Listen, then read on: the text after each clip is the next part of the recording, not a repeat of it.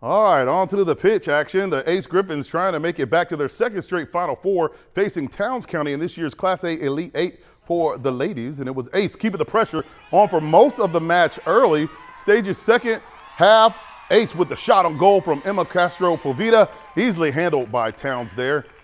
And a few minutes later, they'll get another look. This one from the foot of Emma Livingston.